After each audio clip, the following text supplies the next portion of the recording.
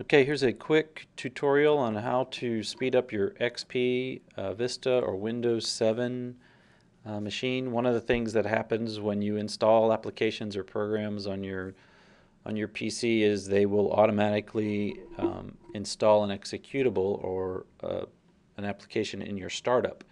So a way to turn those off and speed up your computer boot as well as your computer as it's running is to go to Start and Run on an XP machine, or on Vista or Windows 7 you can just type Run and it'll show you the Run application.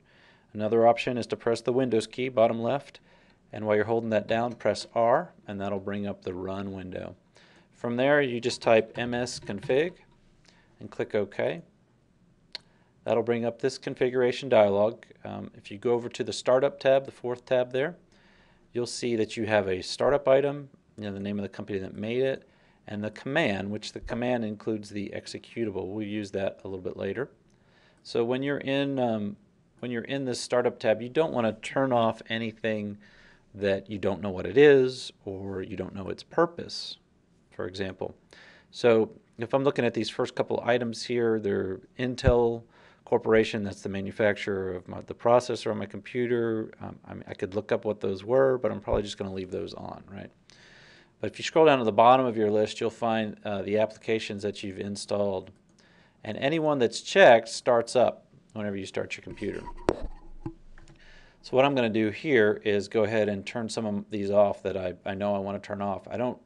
For example, I don't need Adobe to update my Acrobat Reader for me. I could do that manually. I don't need a process running every time I start my computer to check if an update's needed. iTunes, QuickTime, same thing. I don't have to have the latest and greatest, and I'd rather have free processor, right? So same thing for MobileMe, for Apple, and for the Google updaters, just things I don't want. Now you might want them, so leave whatever ones you want on. Now, for example, if you don't know what an executable is, you might want to leave that on until you figure out what it is. One way to figure that out is, for example, here's the DBRM tray icon by Microsoft. Well, what is that, right? You can scroll over here and you can see it's called the DBRM tray icon.exe. Well, you might say, oh, I don't need that, right? Well, let's take a minute and Google the DBRM tray icon and then read about it on one of these pages. It turns out it's one of the most important parts of the Windows operating system. So before you turn something off, if you don't know what it is, Google it, find out what it is, and then decide whether or not you want to turn it on or off, okay? So there are some applications that I have installed that I want to have running, like Dropbox. I want that just to be open all the time, so I can copy files in there and not have to start it manually.